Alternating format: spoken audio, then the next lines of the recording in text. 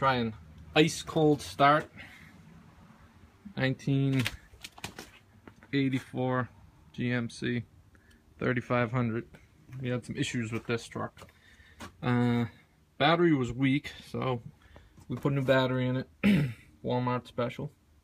I then put marine grade terminals and put the crimp on ends. Put the new battery on it, still wouldn't start. And tested everything, everything looked okay. I had no gauges, all I had was headlights. And turns out that wire coming down off that stud on the firewall with the new three-way connector and stuff was completely blown off. What scares me is I still don't know why. There is a fusible link right there. I was gonna put one in here, but my mechanic buddy said, nah, don't. So maybe I'll just unhook the battery until I can figure it out further. I did turn the key. I do have power to the gauges, which I didn't have before. And this hasn't been started since before Christmas. And we've gotten some snow. It's probably high 20s maybe right now. We'll see how it fires up, if it fires up. Hopefully it does.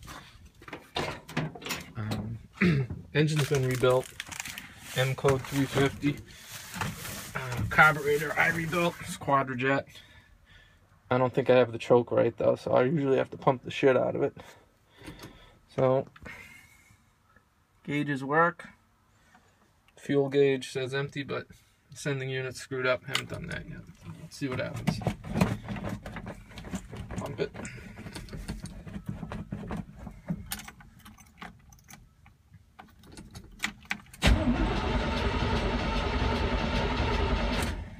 That's good. It's turning over.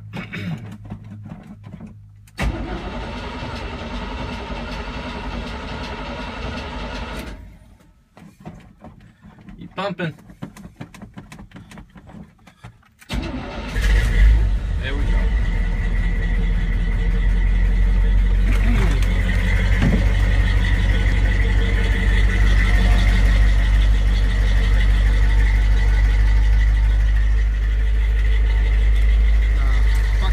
It's got a pretty much straight exhaust and flush mufflers, turn downs, 2.5 inch. That's pretty much it. Had some shitty mufflers on it before that were rotted, so I just cut them off and did it myself. And it's got put a new ignition on it, new HEI, plugs, wires, cap.